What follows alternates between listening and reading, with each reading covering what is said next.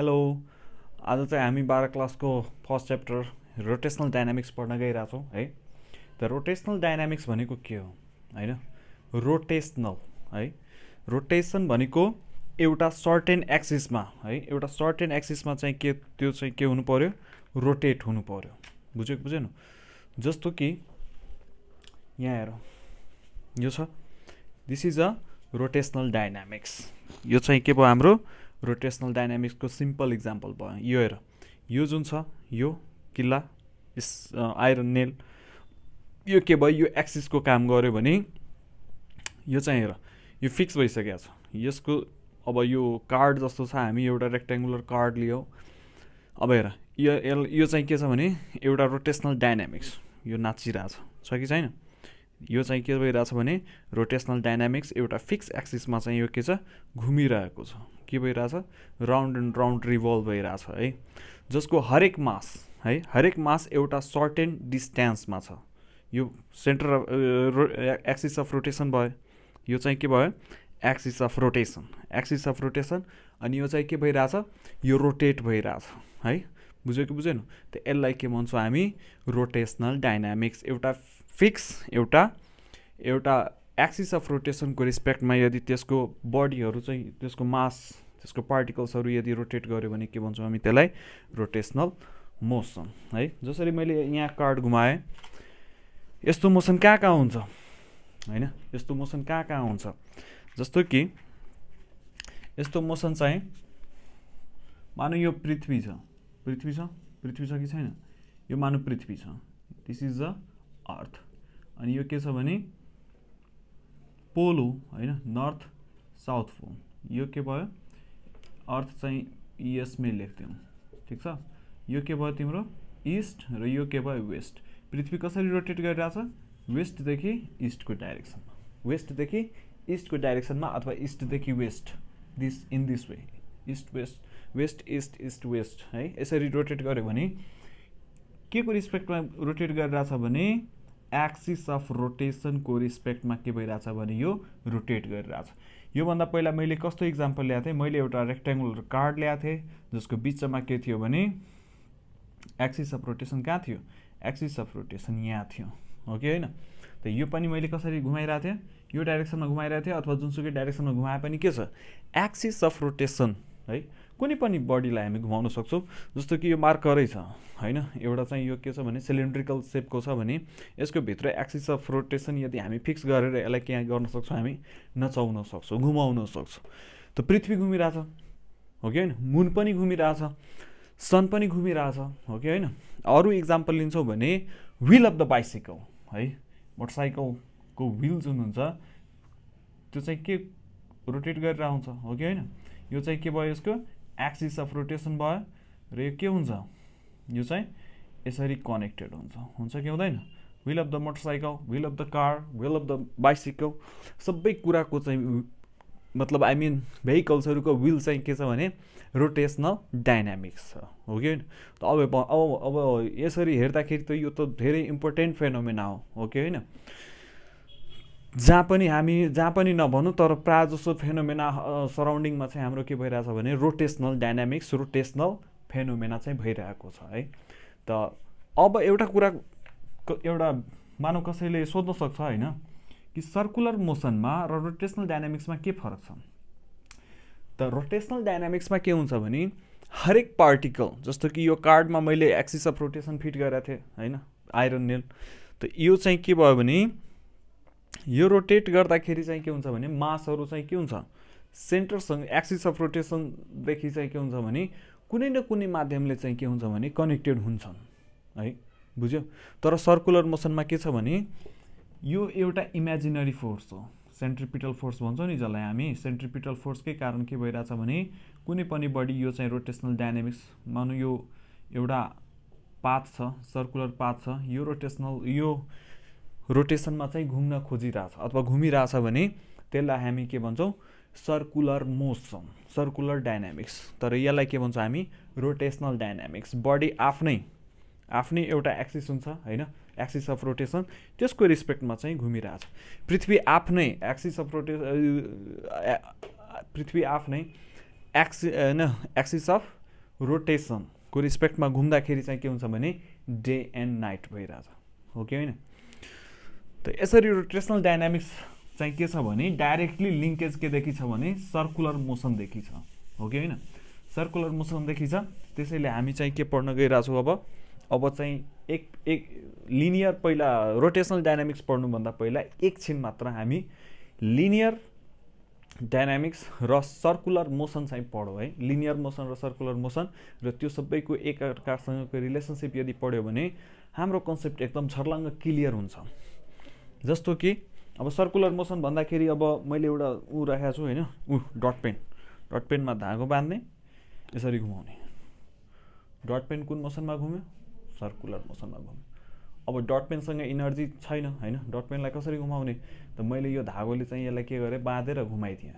एकछिनको लागि इमेजिनेसन गरौँ कि यो धागो छैन, एकछिनको लागि के इमेजिनेसन गरौँ कि धागो छैन, धागोलाई इमेजिनरी फोर्स मानौँ है।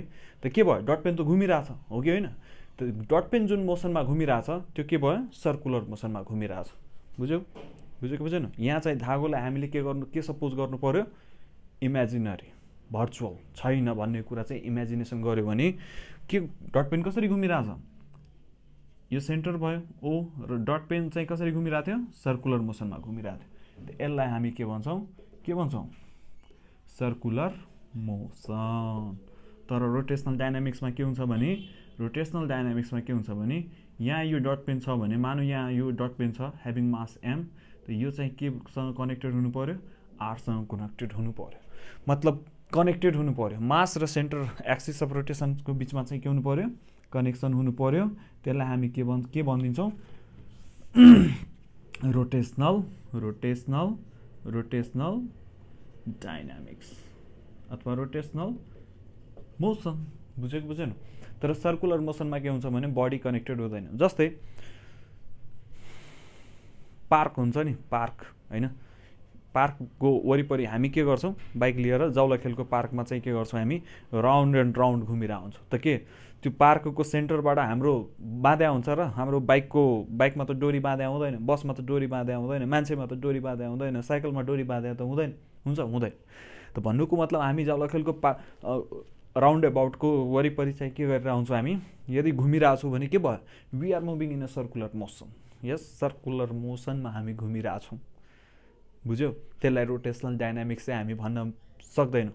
तर त्यही बाइक यदि होइन सेन्टरमा एउटा एक्सिस अफ रोटेसन छ, एउटा पिलर छ, र त्यसले हाम्रो बाइकमा यदि फलामले जोडिदियो भने त्यसलाई हामी के भन्छौँ? रोटेसनल डाइनामिक्स है।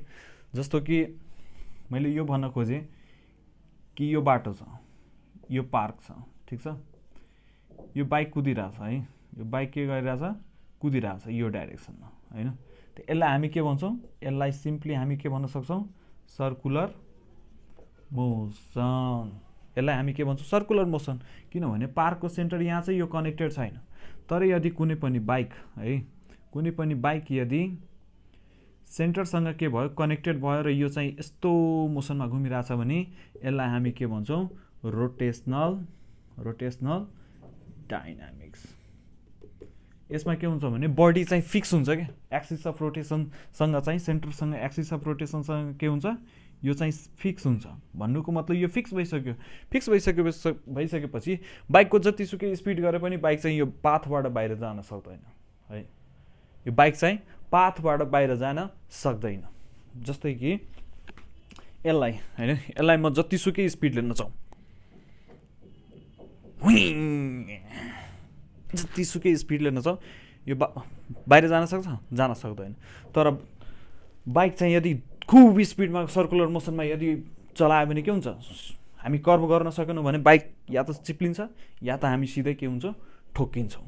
त्यसैले this is the difference between the circular motion and rotational dynamics. अब हामी एकचोटि चाहिँ के गर्छौँ? लिनियर मोसन र सर्कुलर मोसन र दुईटीको रिलेसनसिपको बारेमा पढ्छौँ है।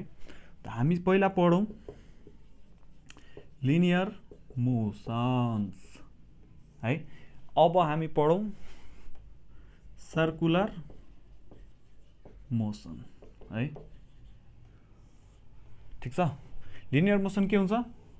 एउटा डिस्प्लेसमेन्ट कभर गर्छ, एउटा के कभर गर्छ, डिस्प्लेसमेन्ट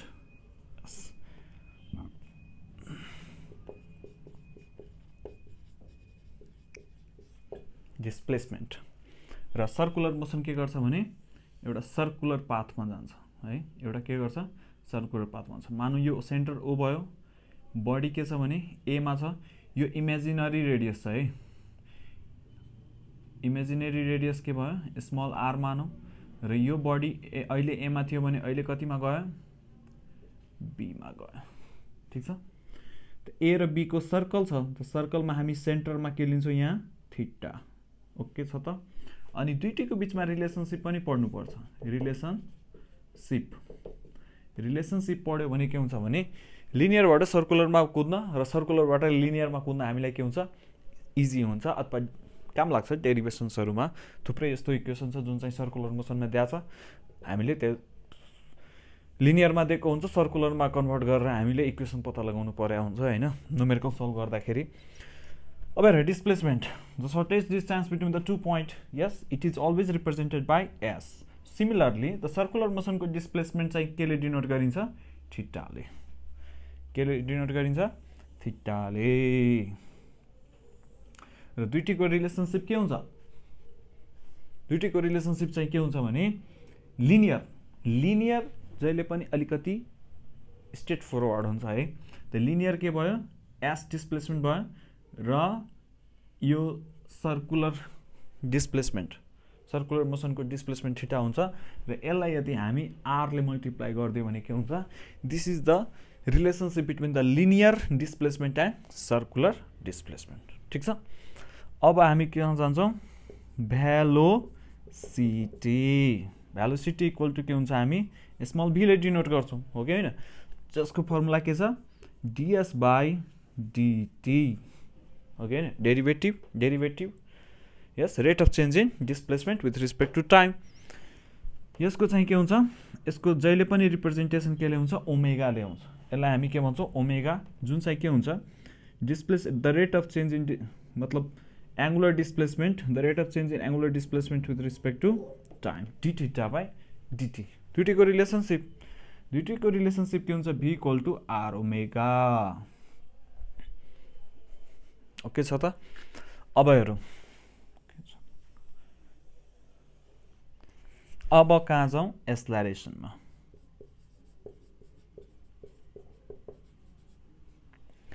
अब हेर, एक्सलरेसन इक्वल टु के पढाएको छौँ हामी, the rate of change in velocity with respect to time, यस।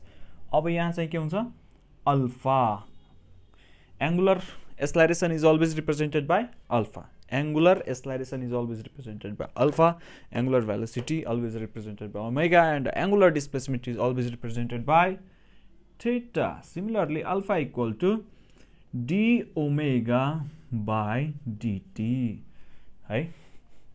यसको पनि रिप्रेजेन्टेसन मात्र फरक छ है। यदि रिप्रेजेन्टेसन डिस्प्लेसमेन्टको थीटा बुझ्यो हामीले बुझ्नु पर्ने हुन्छ, यसको चाहिँ ओमेगा हुन्छ र यसको के हुन्छ, अल्फा है। त भेलोसिटी इक्वल टु के हुन्छ भने डिस्प्लेसमेन्ट बाई टाइम, त यसको डिस्प्लेसमेन्ट के, theta by time, D theta by dt। यसको के हुन्छ, ओमेगा हुन्छ velocity D omega by dt। Similarly the relationship is linear acceleration is equal to R alpha है, बुझेन।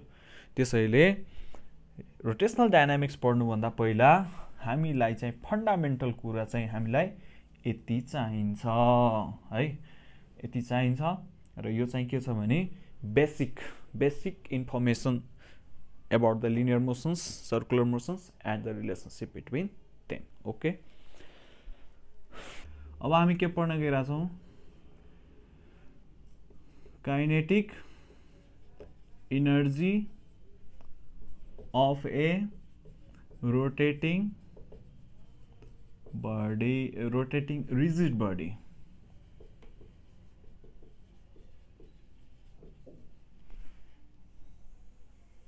रिजिड बडी भनेको के हो, रिजिड बडी भनेको के हो, फेरि म उदाहरण लिन चाहन्छु यसको।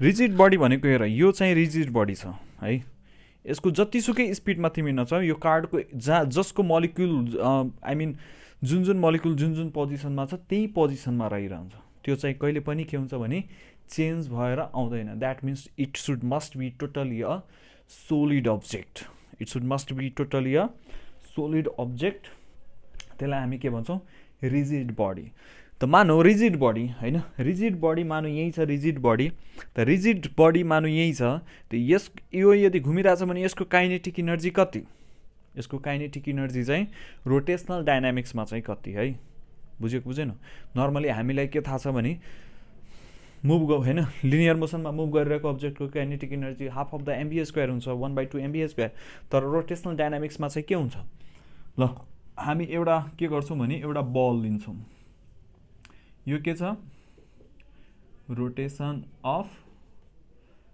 एक्सिस अफ रोटेसन यो चाहिँ के छ एक्सिस अफ रोटेसन मानौ यहाँ के छ भने मास m छ र डिस्टेन्स के छ r छ ठीक छ m छ र r छ त्यस्तै m1 r1 लियौं यहाँ के लियौं m2 r2 यस्तै के छ भने थुप्रै छ r1 देखि लिएर rn सम्म लिनु पर्छ भने m1 देखि लिएर mn सम्म त हामीलाई के थाहा छ kinetic energy simply represented by ke kinetic energy of any body is half of the mv square है अब हेर समेसन लिनियरली गर्ने कि summation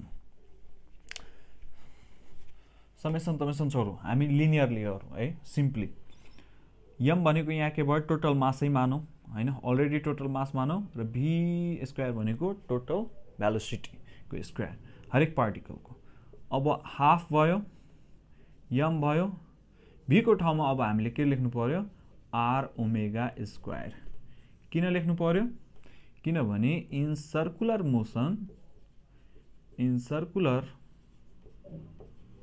motion v equal to के हुन्छ r ओमेगा हैन in circular motion v equal to कति हुन्छ r ओमेगा हामी त पहिले पढ्यौ त अब हामी के गर्न गइरा छौं अब यसलाई एक्सप्यान्ड गरौँ m r ओमेगा को स्क्वायर त के हुन्छ r स्क्वायर ओमेगा स्क्वायर ठीक छ त अब हेर त यो ओमेगा स्क्वायर भनेको v स्क्वायर हो कि हैन यसलाई यो सँग एकछिन कम्पेयर गरौँ त हाफै भयो हैन हाफै भयो हो कि हैन यहाँ के होला अफ कोर्स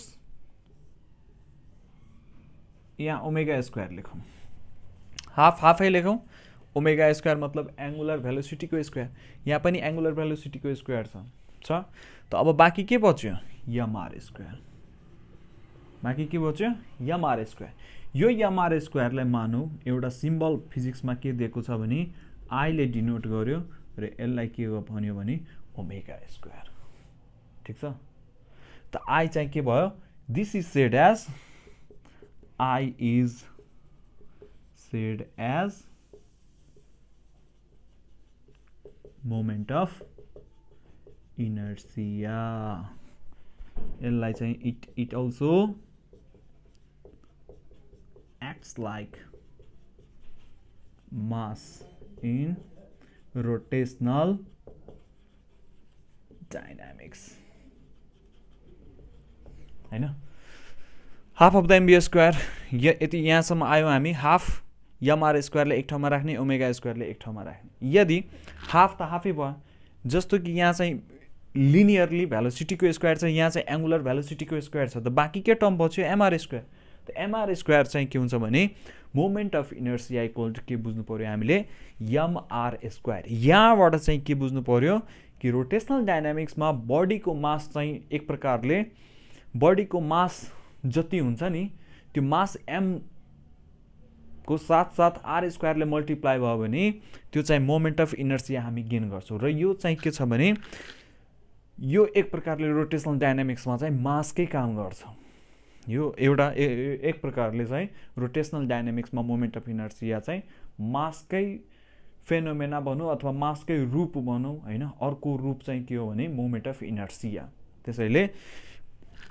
प्रायजसो स्टुडेन्टहरुलाई थाहा छैन कि moment of inertia mr square कहाँबाट आयो mr स्क्वायर कहाँबाट आयो त mr square i equal to mr square भनेको यहाँबाट आयो है हामीले बुझ्नु पर्ने कुरा चाहिँ त्यही छ अब योभन्दा पहिला त हामी के गर्यौं एउटा रोटेशनल डायनामिक एउटा बडी छ एउटा हैन रोटेसन अफ एक्सिस यो छ यसको एक्स को एक्सिसमा यो चाहिँ घुमिरहेको थियो हैन अब चाहिँ के हुन्छ भने अब हामी के लेख्छौं total kinetic energy of a rolling rigid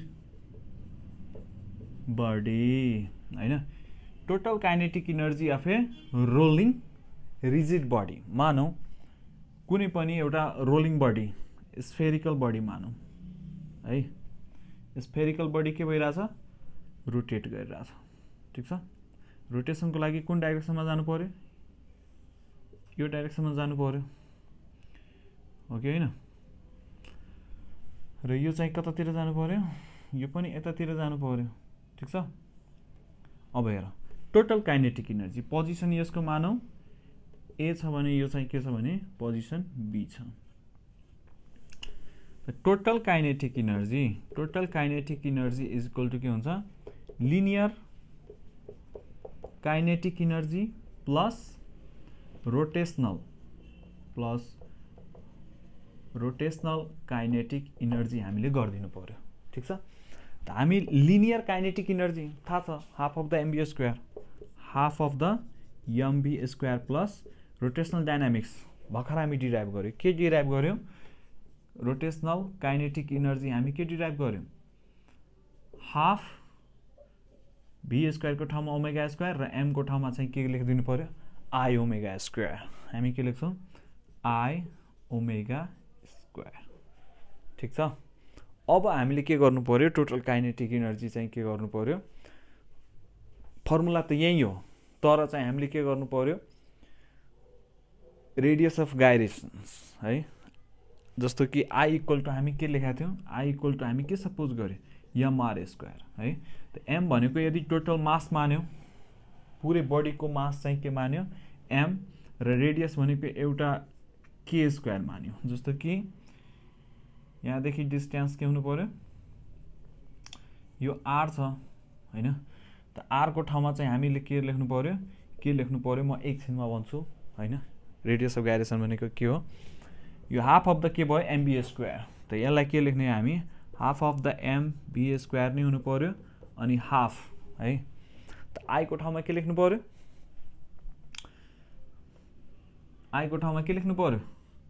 I को ठाउँमा हामीले अहिले यो लेख्ने त आई इक्वल टु के हुन्छ हाम्रो एम के स्क्वायर र ओमेगा को ठाउँमा के लेख्नु पर्यो ओमेगा इक्वल टु के पढ्या छौं हामी भी इक्वल टु के पढ्या छौं आर ओमेगा त भी बाइ आर भनेको के हो ओमेगा है त यहाँ चाहिँ के लेख्छौं हामी इन्टु ओमेगा स्क्वायर को ठाउँमा के लेख्छौं हामी भी बाइ आर चाहिँ क्यापिटल आर हुन्छ है रेडियस यहाँ स्मल आर नभएर के हुन्छ क्यापिटल आर हुन्छ अनि यसको के छ होल स्क्वायर छ त के भयो half am V square plus half am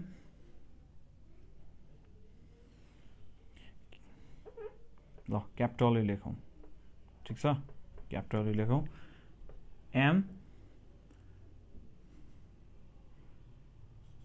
V square यता आयो अनि के भयो के स्क्वायर बाइ आर स्क्वायर अब यहाँ के कमन आयो half of the am V square 1 plus के स्क्वायर बाइ आर स्क्वायर हाम्रो के भयो total kinetic energy rotational total kinetic energy yes rolling no it's okay total kinetic energy of A rolling body ठीक छ खासमा main equation त यही हो है यो हाम्रो के छ भने in terms of radius of गाइरेशन्स को टर्ममा छ है बुझ्यो सिम्पली हामी के लेख्छौं I equal to MR square हैन समेसनमा अनि आर को ठाउँमा जति बेला के आइदिन्छ त्यसलाई हामी के भन्छौं radius of गाइरेशन्स this is the total kinetic energy of A rolling rigid body okay छ त